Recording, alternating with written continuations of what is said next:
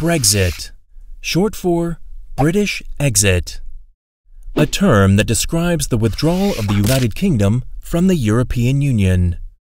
And it resembles a theater play. The cast is made up of the politicians from the different parties, different prime ministers, the EU, and of course, the people. So, set the stage for the first act, and David Cameron. The year is 2013.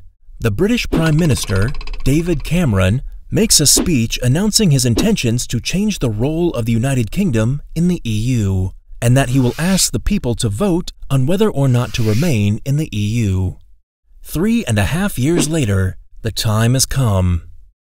The British people decide by a narrow margin in favor of leaving the EU. The word Brexit is on everyone's lips. Yet hardly anyone had expected this result. The next day, Cameron resigns from his post. Enter Theresa May. In July, Theresa May is elected the new Prime Minister. Her task is to arrange Brexit with the EU. In March 2017, she submits the official letter giving notice of withdrawal from the EU. This is the beginning of the 2-year negotiation period. Topics include free trade within the EU, citizens' rights, Brexit costs, Great Britain's outstanding debts with the EU, and the backstop. The backstop is about the border between the British country of Northern Ireland and the Republic of Ireland.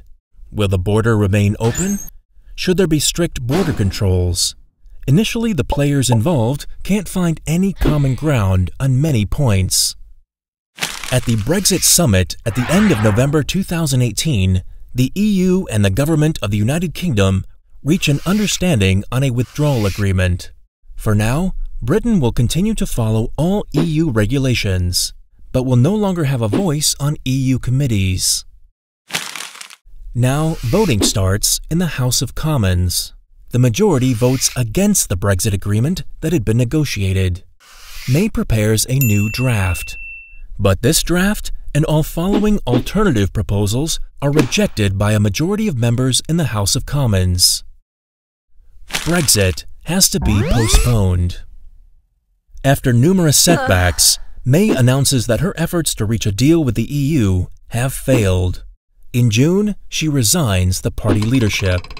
She will, however, remain Prime Minister until a successor can be found. Enter Boris Johnson.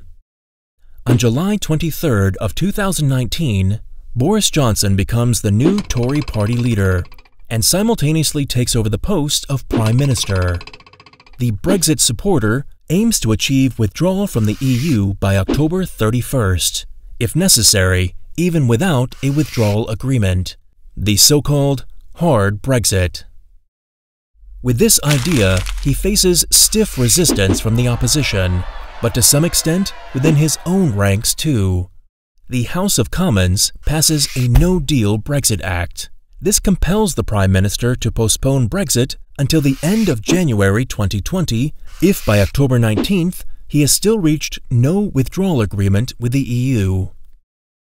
Johnson asks for an enforced suspension of Parliament from the evening of September 9th for a planned period of 5 weeks. He claims that this will allow the new government more time to draw up a new plan. Several lawsuits by members of Parliament against the suspension of Parliament are rejected by different courts of law. Only a Scottish court upholds one of the claims. The highest court in London, the Supreme Court, thereupon decides unanimously that the enforced suspension was unlawful and repeals it 16 days after its initiation. Parliament is once more able to sit. Johnson continues to meet strong resistance to his Brexit plans from the House of Commons. He wants to have the Parliament decide whether he should remain Prime Minister and makes several attempts to call for an early general election, but the House of Commons turns him down every time. The opposition demands that Johnson keep his promise to achieve Brexit, but only if he secures a deal. On October 17th, a solution appears to be in sight. Johnson and Jean-Claude Juncker, representing the EU, agree on a deal for an orderly Brexit.